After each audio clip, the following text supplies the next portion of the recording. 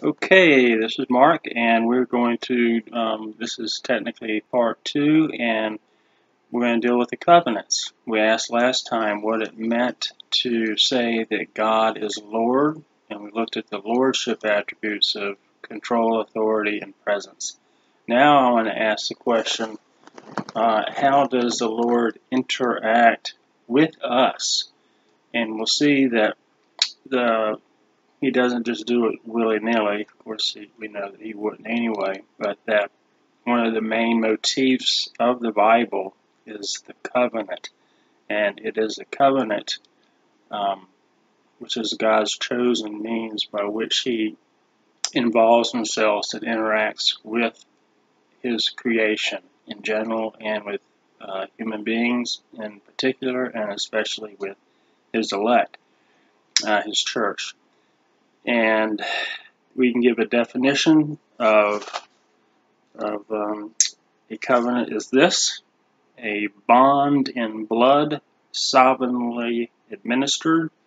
A covenant is a bond in blood sovereignly administered. So, with that, we can note that the first covenant was not in the Garden of Eden. It happened a long time before that. And I want to begin, I'm not going to quote much from John Frame, but at the beginning I want to, the eternal covenant of redemption. Quote, "The events of the biblical story do not begin in history, or even with God's first act of creation in Genesis 1:1. Other passages tell us things that happened before that creative event. So the story of Scripture begins with God existing in the eternal, glorious fellowship of the Holy Trinity, John 17:5. I will later discuss the actions that God performs in eternity that we will call his eternal decrees. Every event in history is something that God has planned, and the planning goes back to eternity. For now, I am particularly interested in one particular decree, the agreement between the Father and the Son, often called the covenant of redemption, or in Latin, the pactum salutis. In this covenant, before the world was even made, God the Father gave a people to his Son, chosen in him before the foundation of the world, Ephesians 1:4. It was then that he, quote, predestined us for adoption as sons through Jesus Christ, according to the purpose of his will, verse 5, and also see John 10:29 and 17:6. And in talking about God, what happened before creation, just need to mention that really that God is supratemporal, he's above time, but it just is helpful to talk about, before in informal discussions talking about, backwards eternity. So, there we have our first, and then add this, let's see,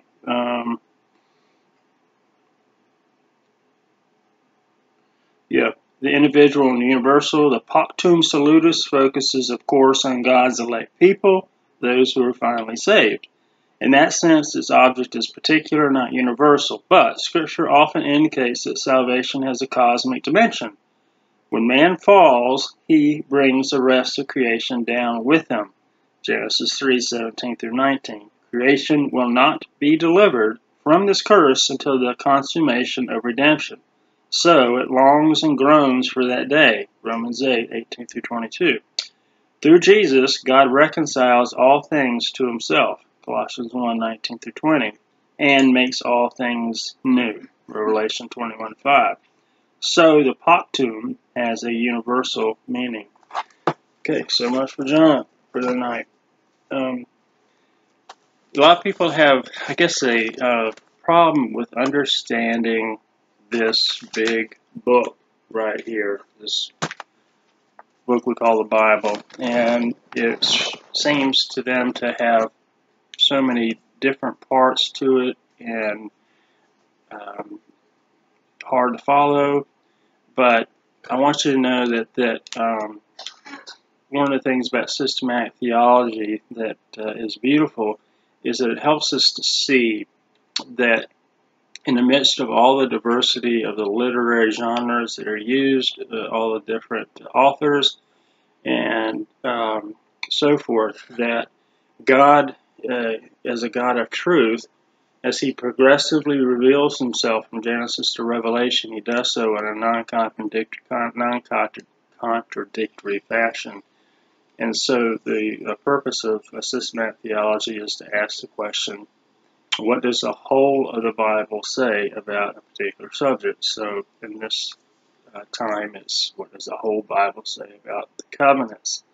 And the definition I gave, I think, is a good one. It's a bond in blood sovereignly administered. So if you open your Bibles to Genesis chapter 2, we'll see that prior to the fall, there was the essence, the substance of a covenant without the actual word there, although in Hosea it mentions that. In verse 16, chapter 2, it says, And the Lord commanded the man, saying, You may surely eat of every tree of the garden, but of the tree of the knowledge of good and evil you shall not eat, for in the day that you eat of it you shall surely die. So at the heart of the covenants is the promise of blessings for obedience and a curse for disobedience. Now, one of the things that's important about in understanding covenants is that it does really help us to understand the flow of the Bible. Because for many people, particularly, again, if they're brought up in dispensational circles, then their understanding is that these different, quote, dispensations are like watertight compartments with 10-foot walls in between each one of them, not much of any continuity or connection between them.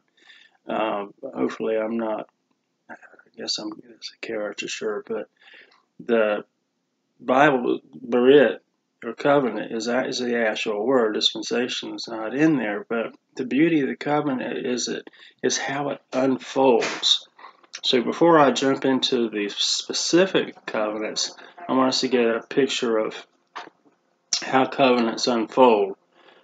First of all, and we'll see it after the fall, that there is a stream of two humanities.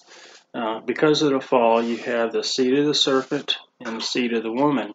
And from them, you have flowing out two streams. Starting from here, two streams of humanity. And just two streams, either a seed of the serpent or a seed of the woman. There's no tertium quid, no in between. Either one or the other, believer or non-believer. It's the way it's been from the very beginning. So that is one way to look at it. But then specifically regarding the covenants, and this to me was very helpful, is that when we see the covenant in the Garden of Eden, the next covenant is Noah's. Noah, that covenant does not annul the covenant with Adam and Eve. What it does is that it assumes it and builds upon it. Okay? It assumes it and builds upon it. And then we come to the covenant with Abraham. It assumes the prior two covenants, the Edenic covenant and the Noahic covenant, builds and then builds upon it. And then we come to the Mosaic covenant. It assumes the ones before it, draws it into it, and then builds upon it. And so what you have is, think of it in terms of concentric circles. You have Eden in the middle, then you have Noah, then you would have Abraham, and after that you would have Moses, and then David. They're all part of the circle, and what is contained in the outer circle, the Davidic covenant, it assumes everything before it, including what happened in the Mosaic covenant. It's just that each one enriches or builds upon the other one. What I'm trying to say is that there is a continuity between the covenants. Alrighty, they build on top of each other and become ever richer and ever richer and ever richer. It's like one door leading into another door, which leads into another door. But there's a the language that's used is intentionally showing, for example, in Noah, the covenant with him, building back to the covenant of creation, where he's told to, be fruitful and multiply. And for me, that was very helpful as a young Christian to be able to follow the flow of the entire Old Testament in particular, was to see it in terms of the covenant and how these were like chapters, so to speak, and that there's the drama of redemption, that there is a coherent flow to it, and in each of the covenants they're happy with each other. They don't they're not at odds with each other. They're not watertight compartments. They, like I said, they build upon each other, assume the previous one, and then, like I said, build upon it. It's like the building of a house. Each one is getting higher and higher until we come to the new covenant. And I don't want to spend a lot of time on each one, but the first covenant obviously is with Adam and Eve. They fell, as we know. And in chapter 3, we're told that starting at verse 14, we have God cursing the serpent, which is Satan. And the Lord God said to the serpent, "Because you have done this, cursed are you above all livestock and above all the beasts of the field, and on your belly ye shall go." And then the Lord speaks to the woman and to Adam, and you have the consequences for their disobedience to the covenant being spelled out. But then we have this is the beginning of the covenant of, it was always been the covenant of grace, but now it's accentuated. There never really was I never liked the term covenant of works. It's always been gracious, but it is accentuated after the fall, even more so with the entry of sin. And the first act that kind of objectified the gospel is when God graciously clothed Adam and Eve because they were naked and they were ashamed. And it was a picture of God clothing them in the righteousness of Christ. Because we have the first preaching of the gospel in verse 15, where it says, "I will put enmity between you and the woman, and between your offspring and her offspring. He," Jesus, "will bruise your head," talking to the serpent, Satan, "and you shall bruise his heel." And this promise goes all the way through the Old Testament and then into the book of Revelation. So, but that's the first promise of the gospel. But the first event, expression of the gospel, is when God clothes them their nakedness. And the motif of nakedness in the Bible is something that's profound. And the apparel industry is something that, in and of itself, is a result of the fall. But it really is an indicator of what sin has done as far as our sense of guilt and shame. And but let's move on. From the Edenic covenant, as I said, there's two streams of humanity. And from the very beginning,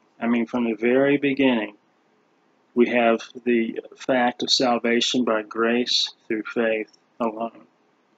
Okay, Adam It never has been, never will be. According to some circles of evangelicals, some people in the Old Testament say by works, particularly in the Mosaic Covenant, and that is not the case. It is always, salvation has always been by grace through faith. Some of the historical situations in each covenant were different, but at the heart of each covenant was grace, God's sovereign grace, and where the finished work of Christ on the cross was either transferred backwards or forwards, depending upon which way direction you are from the cross. So the next covenant is with Noah. That's in chapter 9, and I'm not sure how much to mention about this. Like I said, these are like concentric circles. They assume and build upon each other. And then the covenant with Noah, if you look at chapter 6, verse 18, it talks about God dealing with Noah in context of a covenant. Yeah, verse 18. But I will establish my covenant with you, and you shall come into the ark, your sons, your wife, and your son's wife with you. So you see the actual verbiage of covenant. And what I want us to see here is the continuity that I was talking about. Chapter 9, and we see verse 1, it says, And God blessed Noah and his sons, and said to them, Be fruitful and multiply, and fill the earth. Have you heard? Do you remember hearing that any time before in the Bible? Yeah. Chapter 1, verse 28. It's called the cultural mandate. So, again, you see the continuity of the covenants building on top of each other, assuming and building one layer on top of the other, not Xing each other out, crossing each other out, but instead there's a beauty of continuity and flow. Alrighty, so again, Noah saved by sovereign grace. Out of a mass of fallen humanity, God sovereignly saved him and his family. Then we move to Abraham. The various covenants are Abraham, and then Moses, David, and then of course the new covenant. And I wanted to focus on Abraham for a number of reasons, but turn to chapter 12, verse 1. Now the Lord, listen to all the times where it says I. God says I. Now the Lord said to Abram, Go from your country and your kindred and your father's household to the land that I will show you, and I will make you a great nation, and I will bless you and make your name great, so that you will be a blessing. I will bless those who bless you, and him who dishonors you I will curse, and in you all the families of the earth shall be blessed. So again, you have the idea of a spreading out of peoples, and it's not just Abram that is meant to be blessed, but he was meant to be a blessing to all peoples on the earth. That was the whole calling to him. Now we know from the New Testament in Romans 4:3 and 4 that he was saved, that is Abram, later Abraham, saved by grace through faith alone. And if we turn to chapter 15, I wanted to focus on that for a minute. After these things, the word of the Lord came to Abram in a vision. Fear not, Abram, I am your shield, and your reward shall be very great. And jumping down, it says, Look toward heaven and number the stars if you're able to number them. And then the Lord said to him, So shall your offspring be. Verse 6, And he, Abram, believed the Lord, and he counted it to him as righteousness. Now, boy, talk about a significant verse in terms of church history and in the Bible, Reformation. And he believed the Lord, and he counted it to him as righteousness. Okay, so this is 20 more years before he was circumcised by faith. Okay, the whole point. Paul uses this right here as an illustration of justification by grace alone for salvation, which means by Christ alone. We have the time. I'm going to read this to you because the idea of a covenant is, you may have heard this, is instead of writing a covenant, it was cutting a covenant. And the way I figured it is there's the sign of the covenant was circumcision, and of course you cut foreskin there, but also in a covenant, the people who were participants in it were asked to cut animals in half. Okay, and after they made a bloody mess, they were to walk between them, and if it was, equals, both the people will walk through it. If it was a solemn type vow about, property or something like that, the idea was that if, just like this cow is torn in half, if I don't keep my end of the deal, may I be torn in half like this cow. All right, you see it in Jeremiah 34. I'm kind of having to go a little fast here, but so when you're talking about the cutting of a covenant, that's behind the notion of cutting of a brit or a covenant, is that it entailed the cutting of animals in half, showing the solemnness of it. I mentioned that as a background to what I want to read and focus on here. Still in Genesis 15, starting at verse 7. And the Lord said to Abram, I am the Lord who brought you out of the Ur of Chaldeans to give you this land to possess. And Abram said, O Lord God, how am I to know that I shall possess it? He said to him, Bring me a heifer, 3 years old, a female goat 3 years old, a ram 3 years old, a turtle dove, and a young pigeon. And he brought him all these, cut them in half, and laid each half over against the other. But he did not cut the birds in half. And when the birds of prey came down on the carcasses, Abram drove them away. Okay, and try to picture that. Okay, he had just been justified by faith. God is about to cut a covenant with him. He's asked him to get all the necessary animals together, and he's done that. All right, he's got a menagerie of animals lined up. Now, listen to this. It's a pretty eerie scene. I've been in some paranormal situations, supernatural situations, which were pretty eerie. You want to talk about something that's eerie, a darkness that can be felt. Listen to this. Verse 12. As the sun was going down, a deep sleep fell on Abram.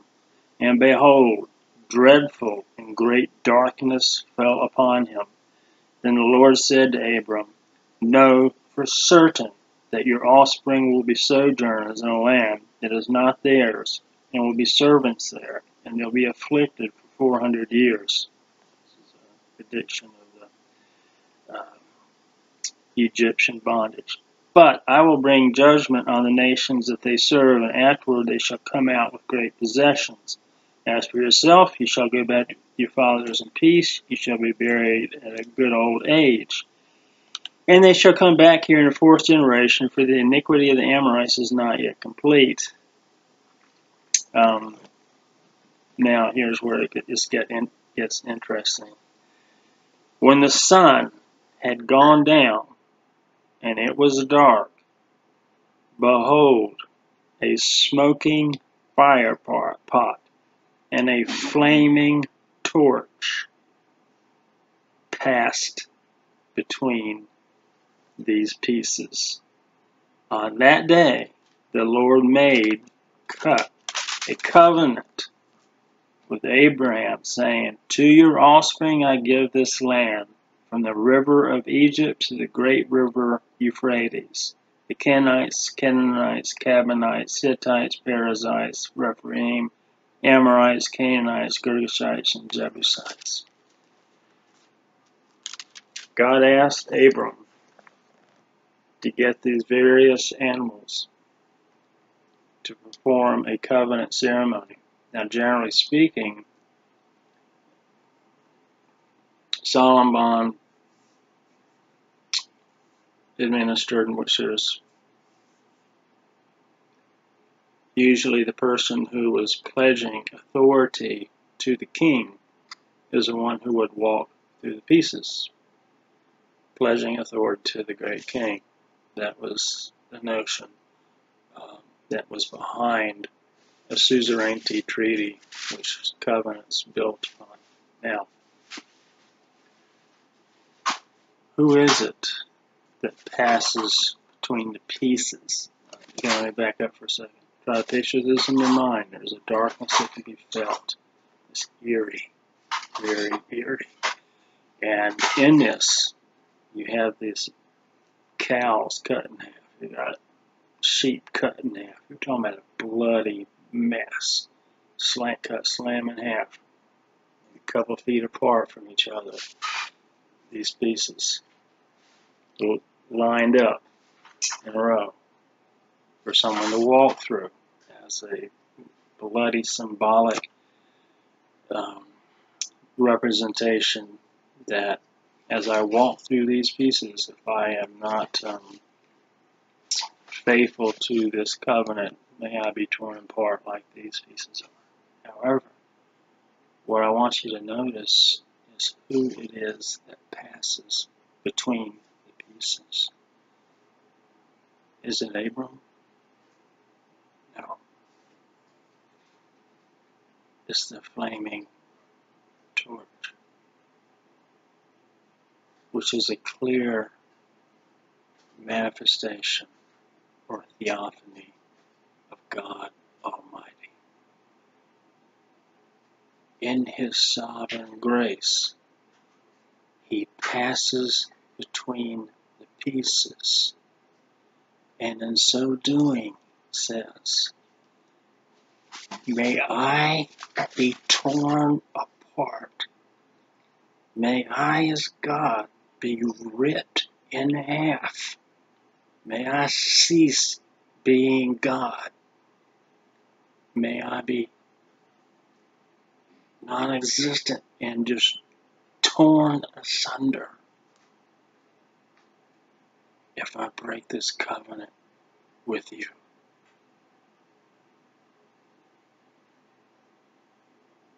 Now on the cross, that's what happened. Jesus became the great circumcision. He was cut off. My God, why have you forsaken me? And it was on the cross. This symbolism of walking, passing through the pieces that God literally, in a sense, brought to fruition. That when Jesus was on the cross, He was torn apart. The God-man, God in His sovereign grace. Sovereign grace. The Father looked down upon His Son with tears in His eyes, and the Son became what is known as a propitiation. He poured out His unmitigated fury upon His Son, so that Jesus not only carried our sin, but that He was punished and became hell for them. So there's a very real sense in which He was torn apart on the cross. and the unspeakable hell and horror that he experienced on the cross was prefigured in that ceremony with Abram, in which Christ became the great circumcision, cut off, but torn, touching his human nature from his Father for the first time, and crying out again, my God, why have you forsaken me? And propitiation has been defined as God himself punishing himself in order to save us from himself. That's the seriousness of this covenant vow. Now, as we move from there, Genesis 15, we move to the Davidic covenant and 2 Samuel chapter 7. And, we go to the Mosaic covenant. And because of time, we won't look at that in detail. But we know that in Exodus chapter 1, verse 7, that again harkens back to the creation cultural mandate of being fruitful and multiplying. And once again, a lot of people have a real misunderstanding when it comes to the Mosaic covenant. They think that folks actually think that during the Mosaic covenant they were saved by works. But if that was the case, then nobody during that era was ever saved. Not if you have an understanding of God's holiness. And in light of what we just saw about what Christ did for us. I'm going to just stop there and say, how could we ever, in light of what God has done in Christ through us, for us, how could we ever say, you haven't done enough? Friends, if we're blessed that there is even one way of salvation. But God delights in blessing us. We see his sovereign grace just as much, if not more, in the Mosaic covenant. I want to ask a question. Is it a good thing or a bad thing to have a greater revelation of God's law, which manifests his character? We see in Deuteronomy, it talks about how the nations would marvel that the people would be so blessed to have the Torah, and it's the thing. We can see the continuity between the Mosaic covenant and New Covenant, and you have the two main. You have Passover, and then you have the sign of the covenant of circumcision, as we mentioned. And we see in the New Covenant, we see that instead of the Passover, we have the Lord's Supper, and we have the baptism. Colossians 2 makes that connection between the two. And again, what I emphasize is that as with the covenant with Adam and Eve, with Noah, with Abraham, it's God's sovereign grace. We're saved by grace, by faith alone. And then as we, I'm having to move quickly, because the whole idea is I don't want to emphasize the particulars of each covenant. I just want us to get a picture of the flow of history by virtue of the way that God dealt with people through covenants. And then the last Old Testament covenant is the one with David. And this covenant, 2 Samuel chapter 7, verses 8 through 16. And we see in there that prophets were God's covenant prosecutors.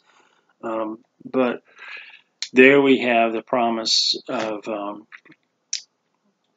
let me put it this way, we again have the assumption or assuming of everything that came before in the Davidic covenant, including Moses, and then building on top of it. Because the closer you get to the new covenant, the more anticipatory it gets, the more exciting, as far as the major prophets, the minor prophets, the more excitement about the coming of the Messiah is being expressed. And so we have in the covenant with David that he would be a foreshadow of the person of Jesus, King David's greater son. And then again, my intention is not to look at each covenant in detail, but just to see the flow of the covenant and how that gives unity to the Bible. You know, it's not just a gibberish mess, but there's a flow to the drama of redemption. So then we come to New Covenant, Hebrews chapter 9, verses 11 through 14, and I think it would be appropriate if we ended with that. Hebrews chapter 9. Then all of these covenants, starting with chapter 3, verse 15, the proto-evangelion, the first announcement of the gospel, was leading to the new covenant and the coming of the Lord Jesus. And so we'll look at Hebrews 9, verse 11 through 14. But when Christ appeared as a high priest of the good things that have come, then through the greater and more perfect tent, not made with hands, that is, not of this creation, he entered once for all into the holy places, not by means of the blood of goats and calves, but by the means of his own blood, thus securing an eternal redemption. For if the blood of goats and bulls and the sprinkling of defiled persons with the ashes of heifers sanctify for the purification of flesh, how much more will the blood of Christ, who through the eternal Spirit offered himself without blemish to God, purify our conscience from dead works to serve the living God. Let's pray. Heavenly Father, thank you for the beauty of the covenants, and that you were torn in half because of your commitment and steadfast love and fidelity to the covenant, that though we every day fall short of and are unfaithful to the covenant, you from the garden onwards have remained faithful day in and day out, moment in and moment out on our behalf. We thank you for all of the covenants that you used, those covenants as a means by which you interacted with us. We're thankful that we live in a new covenant, and which in every way is richer and fuller, and your grace is more pronounced. But we thank you for the person and the work of the Lord Jesus. It's in his name we pray. Amen.